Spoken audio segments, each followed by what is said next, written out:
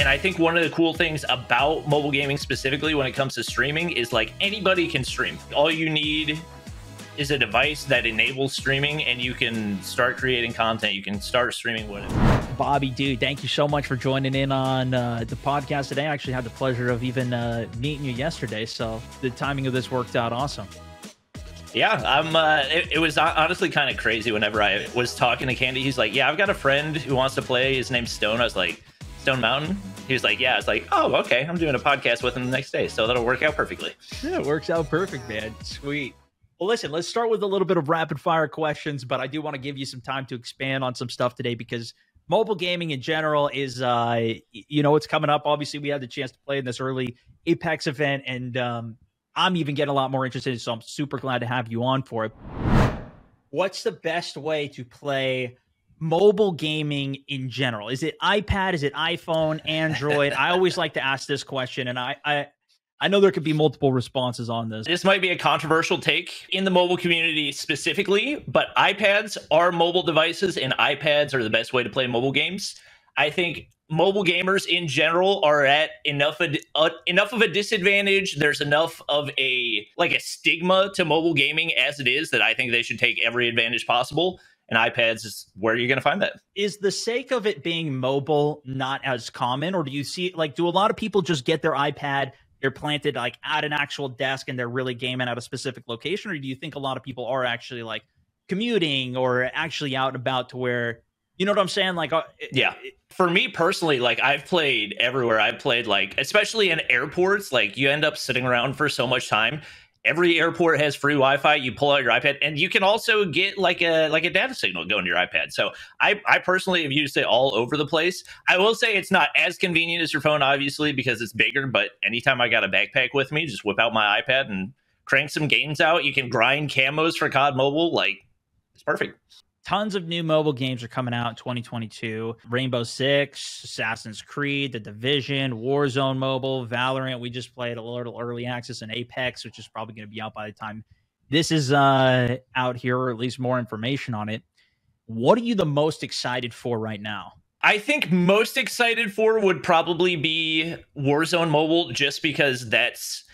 I mean, for me personally, what my audience is excited for is very heavily tied to what I'm excited for, because I feel like that's going to be the most accessible path to translate my content. I love COD Mobile, but it's been out 3 years now and you can't change engines. It's not like with Call of Duty where you have a new engine every year. You can build on new things. We're effectively playing a slightly upgraded version of the game that we got 3 years ago. So I think Warzone Mobile is going to be incredible for the franchise. They've bought, I think, 4 different mobile gaming studios. So this will be the first ever major mobile shooter that's not developed by Tencent either, which either means it's going to be an absolute flawless banger or it's going to be a disaster. But I'm hoping it's the first one. Yeah, likewise. So let's talk a little bit about switching games and everything here. You were heavily involved in playing NBA Live on your channel, Bobby Buckets, but you decided to switch over to Call of Duty and other shooter mobile games.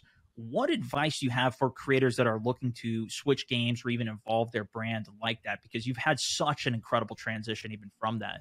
I would say, especially whenever it comes to YouTube, just because the YouTube algorithm, if you're going to make a switch that drastic, like going from NBA games over to shooters, you pretty much have to create a new channel, because the way the YouTube algorithm works is completely based on click-through rate and watch time. So your click-through rate is going to be really, really bad just because of how different those games are, regardless of how loyal your audience is. If you do bring over those loyal viewers to a new channel, it's going to blow up that much faster because your click-through rate is going to be crazy high because it's going to be all brand new subs on that channel. So I think a big part of it is just understanding the way that the YouTube algorithm works and trying to kind of finesse your way around that, because it can be really difficult to figure out. Did you go 100% of a switch over when you decided to switch from, NBA to COD? Did you still upload content to the other channel? How did you maintain, I guess, both of these at the same time? It's something that I've dealt with and I talk to a lot of creators on, is I just don't have the time to do multiple channels. Does it make sense to do the switch in the first place? So the first game that I played on my BobbyPlays channel was called Rules of Survival, and that was basically a mobile version of knockoff PUBG. So PUBG Mobile didn't actually exist yet. Rules of Survival was the first ever mobile battle royale. And when I first started, it was just a side project. I probably played it like maybe once or twice a week. I didn't post very regularly. It wasn't until I made friends in the Rules of Survival scene that I actually started like streaming and uploading content regularly. And then I guess the scales kind of started to tip to where I hadn't been enjoying NBA Live Mobile for a long time, but that's where the majority of my audience was. But the Rules of Survival audience was starting to grow faster and faster. And especially as far as stream stuff goes, the streams were really blowing up. And obviously that requires you to invest a lot more time than just recording videos and throwing those up. So it was probably like a month or two into playing Rules of Survival that I started to go heavy on the BobbyPlays channel. It passed my first channel pretty quickly. As you see like the traction of this game taking off, you've got some people to play with. Like, is that something that you're like, you know what, this channel's doing really good? The other channel is still, you know, it's still there, it's still working. But is that something you just be like, okay, I'm doubling down on this. This is going to be my full focus, and I'm just focusing on this? Or are you still uploading content to the other channel even as this is taking off? I was still uploading content, but it was definitely way less frequent. And the thing about NBA Live Mobile is it basically didn't change since its beta. The gameplay stayed exactly the same. They had all the same animations. They like slightly changed the card art for everything, but it really didn't change at all. So it didn't really require all that much effort to upload content about it anyway. So I would throw up a video maybe once every couple days while still not really impacting my schedule on the BobbyPlays channel. Do you still manage both the channels and upload at a regular cadence? Well, I do upload to multiple channels, but Bobby Buckets is not one of those channels. So right now I probably upload 3 videos a day. So typically one on my BobbyPlays channel, that's going to be more heavily edited with an actual concept around the video. Then on my stream channel, I actually post once a day as well. Most of the time, that's just like an uncut gameplay that was really solid that I can throw a thumbnail on, throw that up. That has actually been something I've done recently that has helped my channel a lot to both increase video viewership and live stream viewership, because the way YouTube recommends videos, basically if people have watched your videos recently, it'll recommend your streams. If they've watched your stream recently, it'll recommend your videos. So it works symbiotically. So that's something I've done that doesn't really require all that much time, because I can just pull it from a stream VOD. And then I actually am partnered with Facebook Gaming as well. So I typically upload 1 Facebook Gaming video a day as well. Nice. And in terms of like your actual streams, how do you manage, first of all, where you're streaming, if you multi-stream, and then where you upload those specific content to across, you know, the channels of what you're doing with it? I'm just curious. So right now I am partnered with a streaming platform called Trovo. They're not super well established. They're relatively new. They've been very heavily involved in supporting especially the COD Mobile esports scene. So they fund a lot of the smaller community tournaments that happen. Basically a league that I'm part owner of called Mobile Mayhem, that they fund tournaments for North America, Latin America, Europe, and also multiple other games like Free Fire, Wild Rift, and I think a couple others as well. I stream on there at the same time as YouTube, and they don't have any like exclusivity requirements or anything. So typically I just run everything through Restream, and then to maintain the viewership on the stream channel videos, I typically just automatically unlist those videos afterwards. I put them into a playlist, so if people want to watch them on YouTube, they can, but not publicly available. And so you unlist it, and then you'll still upload videos to the actual channel. If somebody's seeing the video, maybe they come over to the stream because it's on the same thing as well, with the multi-stream going out for it. Yep. That's awesome, exactly, man. You know, there's been a ton of changes that have even been happening to YouTube lately with streaming in general. Have you seen any uplift on that on your side, or even more interest from people into the YouTube streaming side of things? I don't think it's really changed the viewership side of things, and a lot of it is just because COD Mobile has its own unique ups and downs, and a lot of time viewership for a game won't really depend on the platform itself, but more on the game itself and how healthy its ecosystem is. I will say I'm happy with the improvements that YouTube's been making. I feel like they could probably make them a little bit faster, because it does feel like it's taken a really long time to get some of those basic features that Twitch and even Trovo has had. Like Trovo has gifted subs, they have raids, they have all the things that we've been waiting for on YouTube for like a long time. And YouTube just got a full-time raid function. I would love to see YouTube maybe go a little bit faster towards some of those things. Many of the creators that are listening, you know, doing this, creating content full-time is just perfect dream job, right? Was being a content creator your dream job as you were whatever you were working on before? I never imagined that I would be a content creator until I started creating content. So basically, I didn't really know what I wanted to do. I knew I had a very major like an entrepreneurial bent. So I used to do like website design. I sold a bunch of random things. I started probably like 40 different websites from the time that I was like a freshman in high school till a senior in high school. I realized I didn't enjoy website design because I wanted to be my own boss, and I could be my own boss, but I was still taking orders from somebody else on like what they wanted for the website. And a lot of times when people are asking you to make a website, they don't know what they actually want. So that was very frustrating. But it wasn't until I started making videos in my sophomore year of college and doing it just very casually that I started to get really interested in YouTube analytics. And analytics have always really interested me.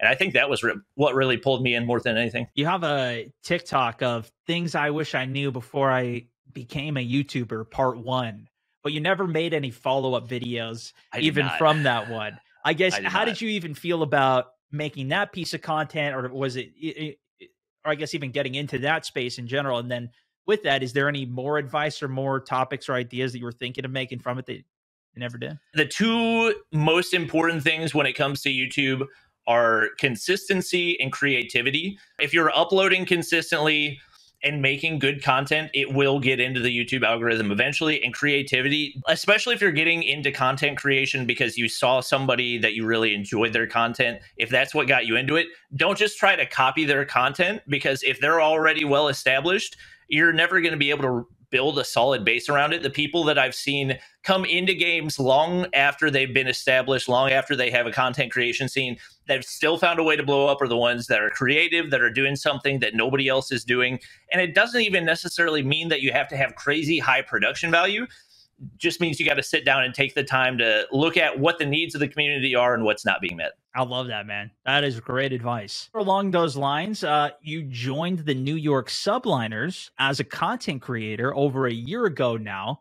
Congrats, man. Has joining the team help you grow how you play or your brand? I guess, how has that experience been for you? I think the biggest thing that I was excited for in joining the Subliners was bringing a sense of legitimacy to Call of Duty Mobile in general. I think not that it necessarily, me joining them necessarily meant anything, but more that an actual CDL organization was getting involved in mobile gaming and COD Mobile specifically. I think that has brought visibility to a lot of things. And I think even since joining the league, like I've been quote tweeted by Nadeshot. I've had a lot of interaction from like major CDL Twitter pages and everything. I feel like given a lot more visibility to mobile gaming in general, because especially in North America, mobile gaming, it's like the joke of the gaming industry. Like everybody thinks every mobile game is Raid Shadow Legends and it's all pay to win. And a lot of people don't realize like there are legitimately skilled mobile gamers out there that are crazy, crazy good at video games. I've seen gameplay from some of these guys for a while. Even I remember back in Fortnite when, you know, that was popping off. It was like people building on that better than I ever could on my mouse and keyboard when I was like at the best that I could be for it. Like people could be cracked. And to your point off that too, you even did a video about that. You know, mobile games can sometimes they can get a bad rep in general in the industry. But you did one where you were sending donations to like Tim the Tatman, Swag, and some of these guys to get their response and be like, what do you think of mobile gaming? And the whole end of the clip was Tim just laughing at mobile gaming. Like, yeah, if I got sponsored or whatever, then I might consider it or whatever. I'm so used to it being a joke at this point that it doesn't really like, it doesn't hurt my feelings at all. Like I understand why they think that. I also think that that perception has changed a lot over the past year. And I think a lot of that can be attributed to Call of Duty Mobile because there hasn't really been a mobile shooter that has actually been on display to a North American and European audience. Like all the big mobile shooters that are popular, they're popular in South America and in Asia, but they never really gained any traction. So I think even with like the jokes that are made about it, seeing Dr. Disrespect collab with Ferg and do their little 1v1 thing or whatever, and obviously that was probably for the sponsorship money more than anything else, but also to see it get some recognition out of that, and for Doc to actually see like this is a good game, and even to see them talking like outside of sponsored context, like COD Mobile looks like a good game, maybe we should give it a try. And even Tim recognizing like COD Mobile's giving content creators their own skins in the game, seeing a lot of things that COD Mobile's doing right that maybe Warzone and Vanguard aren't really doing. On that point, January 13th this year, you got your own skin in COD Mobile. What did that mean to you as a creator and a person? That was not something I ever really imagined would happen. The craziest part about it for me is that we got to be like the 3 first content creators to ever get a skin in a Call of Duty title. Not that I think by any means I'm the most deserving. Like, there are so many people that have done way more for Call of Duty that absolutely deserve that. I think it was more of like a tribute to how far that I'd come, because when I first started making Call of Duty mobile content, I was at 300,000 subscribers, but because I was coming from a dead game, I was getting like 3,000 views per video. I was losing subscribers every single day that I posted. So for me to be able to go from that to being one of the biggest creators in the game and actually having a skin in the game, that was really the coolest part of it for me. Absolutely, man. And honestly, I think that goes back to your actual advice of what you're even giving out to people with what you mentioned earlier is like, do something different, bring your unique aspect. You doing that in the mobile scene is like, yeah, not everybody even understands that in Call of Duty and the franchise in general still don't, right? And that's something that you see upside on, you see the value of, you're investing in that. That's where you're building community on. Like, it's a massive opportunity. You're consistently doing and building off of that. And, you know, to me, it's just, it's cool that they're, obviously it's a little bit different than the standard Call of Duty. So they're willing to take different steps, do different things coming into a mobile game. And so to put the creator in it, I know it's something that Epic Games has done a pretty good job of in terms of like creating the creator codes, and that's very easily accessible to people. They don't have that same level of accessibility to the Warzone side of things or the PC side of things. So to at least see even the integration with that and the future things that could lead for, especially for just creators as a whole in the platform, right? You're the first group to even be on that in the first place. Like, I think it's just incredible. And if they can continue to do that, bring the community in, like, obviously it's a win for us as creators as well, right? Like, how did your audience even feel about seeing that and having that in the game and the response to it? Oh, they were absolutely amazing, and it was kind of like a we're proud of dad type of moment, because even though I'm only 27 years old, I'm like the grandpa of the COD mobile community, and so it was cool to see like my community specifically rally around it, because I don't pull the most views in the community, but the one thing that I love is my community is very loyal and they stick with me through everything. Most of them have been with me for a really long time. Almost rewarding for some of them to be able to like get to play as my skin as well. That's awesome. I'm curious too, like when you made that transition over from NBA to, you know, the shooter side of things, did you do a video out? Did you like share it through the community tab? Like, how did you help get people on board in that first place to get some initial audience and traction over to this new channel? Because that's something hard, whether it's a new channel, whether people are switching platforms completely or whatever, it's really hard to bring that up. Did you have anything that was like, oh, this worked out really good, or maybe I don't want to do this again if I had to do something like it again? I mean, I did pretty much everything possible, like community posts. I think I did like a community post for like the initial announcement. And then what I do anytime I'm launching a new channel is just try to plug it in the intro of my videos relatively consistently and put the link at the top of the description and pinned. But what I try to tell people is like, if this is something that you're interested in, subscribe, but don't just subscribe because like you're my fan, because if you're subscribing, but you're my fan, but you're not going to watch the videos, then that's actually going to hurt the channel more than it helps it, because the whole concept of subscribers has such a dichotomy of like, I want to reach 1 million subscribers, but the more subscribers I have, the more people are able to stop watching my videos, which is going to hurt my click-through rate. So it's like really tugs inside of me, because like I want to hit that 1 million subscriber mark, but also I want my videos to do better. And my videos would probably do better if people stop subscribing to me. I mean, that's a really interesting perspective on it in general, because you want to have the click-through rate up and you want to have the retention up too, to where even if they do click on it and then they just click away after 1 second, then it's like, all right, that's not a good signal for the algorithm in general. You want people to stick with you there. Yep. COD Mobile has grown in popularity thanks to streamers like you in so many different ways, at least from me out as an outsider looking in on all of this for the most part. But how do you see, I guess, that as well as even gaming changing the landscape for streaming in the future with mobile games as well? I think right now mobile gaming is looking for like a home whenever it comes to streaming. because right now Twitch, it does very little for mobile gaming, and I think Twitch in general is losing a lot of like faith from the community, trust from the community, everything else. I think it's a big opportunity for YouTube.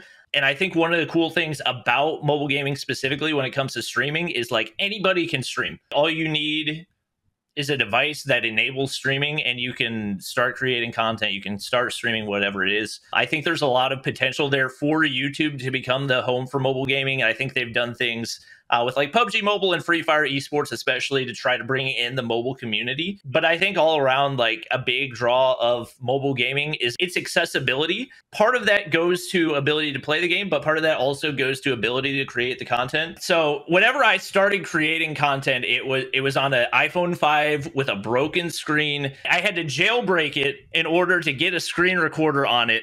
I had to go through all these steps. You don't have to do any of that anymore. You can stream directly from your iOS. You can record directly from your iOS. Everything is handed to you whenever you get the device. Anything is possible. All you got to do is set up a YouTube account or a Twitch account or wherever you want to stream. And obviously, with the ease of creating, you have a lot more people trying it out or just throwing a game up or whatever the case might be. Is there anything that you see, and maybe you don't even look at it in general, but is there anything that you see like other creators doing where you're like, oh, maybe if you focus more on this side of something, that could be something that would be helpful for you in terms of things? I mean, kind of going back to what I said before, if there's a creator that you're emulating, just trying to do what they do. I think also trying to like copy somebody else's personality, that just doesn't ever work. Like you 100% have to be yourself. That's what people are going to be there for. And also people are going to instantly recognize if you are trying to be somebody else. Like eventually it is going to come through. I would say that's part of it. One thing I definitely saw somebody talk about on Twitter the other day that a lot of people do is investing like 8 to 10 hours a day streaming to very few people rather than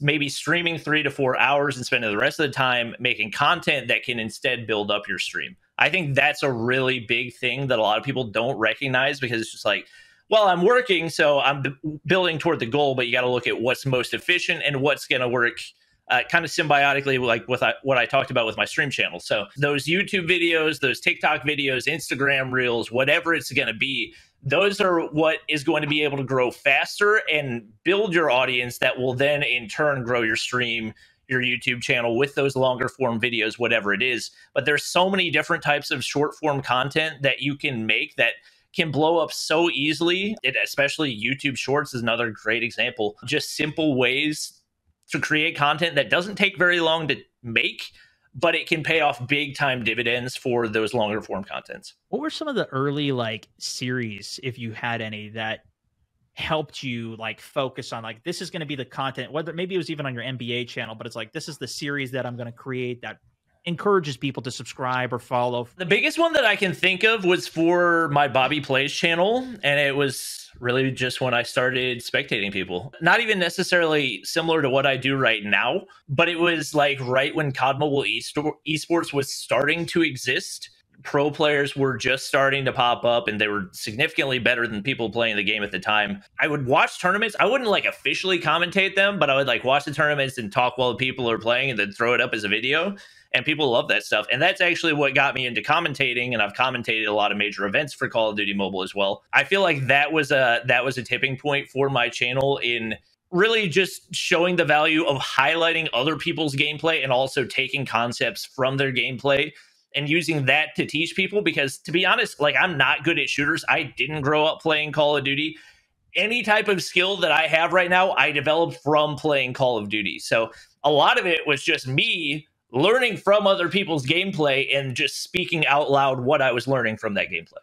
Man, that's awesome. I mean, well, to where you're at now is definitely far ahead where I am at on mobile or controlling or doing any of those things. But that's also a very unique take, and I'm sure it's going to be very similar for a lot of people, even if it's not everybody, you know, who have always been playing shooter games or whatever the case is.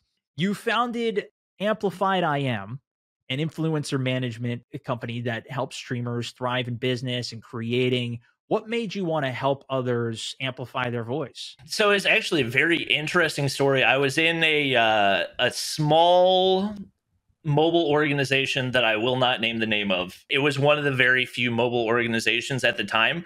And when I first was making COD Mobile content, I wasn't making very much money. I was like looking for other opportunities. They gave me a small contract. They're like, in 6 months, if your views are going up, we can renegotiate or whatever. Coincidentally for me, the end of my contract was actually whenever COVID had just hit and everybody was in quarantine and YouTube views were spiking like crazy. So then I had the opportunity to renegotiate my contract. I got a bigger contract, basically a huge scandal involving the owner. People found out he was a terrible person. He got canceled. He deleted his Twitter, disappeared. I was owed a bunch of money, and a bunch of other creators were owed a bunch of money as well. The other people that were running the organization were kind of like left with this thing in shambles, didn't know what to do, and all this money owed to different content creators. And so they approached myself and my friend Noah, who I actually met in Rules of Survival. He was like the first content creator I played with regularly. And they're like, hey, we're going to take on this debt, but we're going to start our own agency. We're going to run it right. We're going to treat content creators the way that they would want to be treated. And you guys are going to know that because you are content creators and you know how you want to be treated. And so we started from there. We paid off all the debts that were owed to all the content creators. And it's been really, really awesome to see the way that it's blown up since then, in the mobile scene especially, just in seeing the opportunities that we've been able to get. And also, like, they bring me more deals than anybody else. Like, I'm a part of Subliners and I love them, but I get way more deals from Amplified than I do from Subliners because that's their primary focus. And so it's been crazy how that's blown up. And that's what Mobile Mayhem came out of. They started, I was like commentating a small COD Mobile tournament series with like a $200 prize pool or something. And that became Mobile Mayhem and is now blown up into a tournament series that covers however many different regions, different mobile gaming titles. And it's just crazy to see how far it's come. That's incredible, man. Is there anything else big for your channel, your own content you're looking forward to in the back half of the year here? I'm really excited for the launch of Apex Mobile. I do have another side channel that's basically for all non-COD content that I make. Planning on investing heavily right there because I just really enjoy Apex. I think a lot of the gaming community has gained more respect for Apex and has started to enjoy it a lot more recently. I think more than anything, just because I think the high time to kill makes it a more skill-based battle royale, and the whole teamwork aspect is really fun. I don't think it's going to have the same ceiling that something like a casual title like Call of Duty or a Free Fire is going to be able to have. But I'm really excited for the esports scene, so I'm looking forward to that. And then obviously for my main channel, Warzone Mobile is the main thing that I'm looking forward to. We don't have any official news, but hopefully before the end of the year, we'll have some major announcements. So I'm super excited for that. And then obviously COD Mobile Championships. I love COD Mobile esports. Hopefully this year we have our first ever LAN event. We've never had a LAN event before. And it's pretty much guaranteed that it's going to happen, just with the progression that people have made past COVID with vaccines and everything else.